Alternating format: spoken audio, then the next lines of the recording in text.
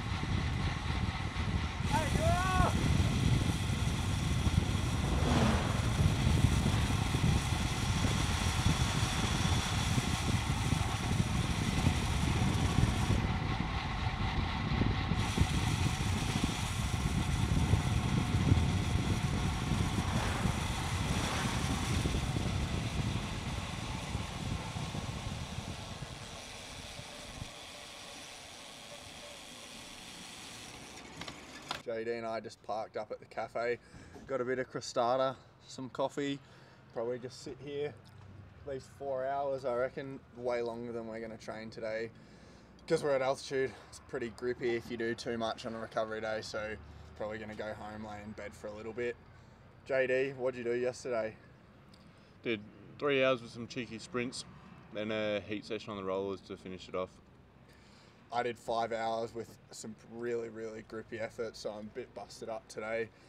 JD, we had a race that was meant to be our first one back, got cancelled, so we're up here for another 4 days then, so that'll make 4 weeks total at altitude for me because I came almost directly from Isola preparing for the tour, but that didn't happen, as you're probably aware. And so yeah, now I'm back in Livigno, and I'll do another 2 weeks here and get ready for the next block of racing, and then hopefully the Vuelta in the back half of the year, which will be good. What do you reckon, JD? Muy bien. Ça va? Ça va. All right, JD and I are about to do a bit of a Rico Day sprint. No, we're not. We are.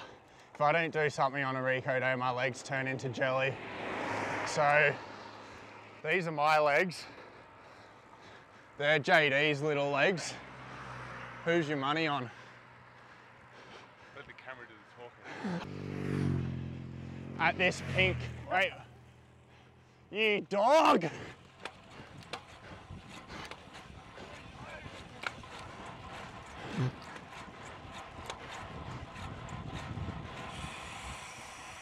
Wait, come on. Are you for the boys or not? All right, we go from the bus stop. All right.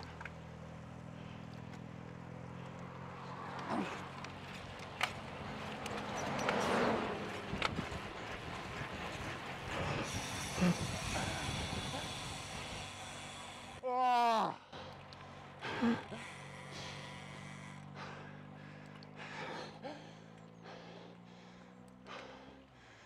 Been beaten by a man with... Legs do the talking.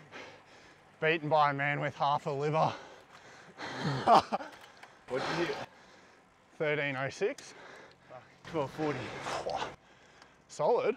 Right, for anyone actually wondering how easy we ride on recovery days, I have 168 average, 36 minutes.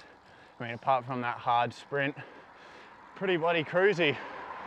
Keeping it easy, but JD's absolutely boxed. He wants to go home. I don't know if he's made for this life.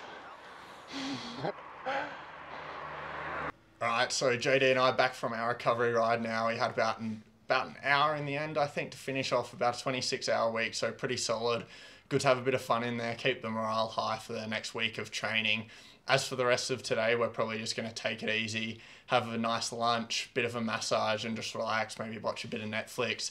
And then after dinner, we've been going for some afternoon hikes. It's absolutely unreal scenery here with the mountains. So check out some sunset this afternoon, might be nice, and I'll give you guys a look at that. This is our Soigneur Sylvain Hakan. Did I say your name right? Sylvain Hakan, hello? Yes. Hakan. He's giving a massage to a rider at the moment. So, Sylvain, this episode is about a rest day on training camp. So, what do you do on the rest day? On the rest day, it's also my rest day. So, this morning I went for a ride, a little bit, 1 hour 20. Well, that's a big one. No, that's okay, no. And then 3 massages this afternoon. And not me on the table.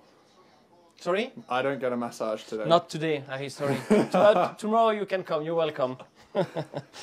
And is it hard giving massage at 2,200 meters? No, I feel okay, it's okay. The first few days, maybe you have a little bit of acclimatation, but now it's okay. I'm feeling good. It's a good thing that you're so strong.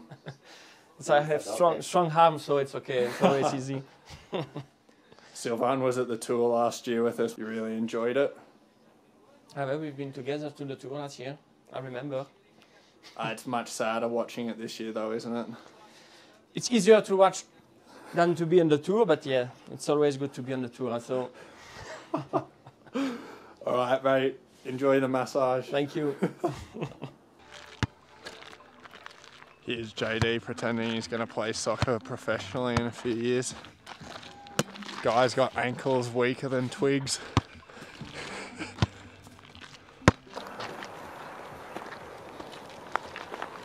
Ciao.